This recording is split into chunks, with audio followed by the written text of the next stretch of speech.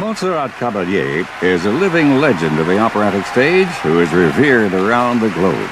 She was one of Richard Tucker's favorite partners in many operas, including Louisa Miller, Ballo in Maschera, and Il Trovatore, which they sang together at the Metropolitan Opera. Now, she sings one of Puccini's most beloved arias, O mio Babbino, caro.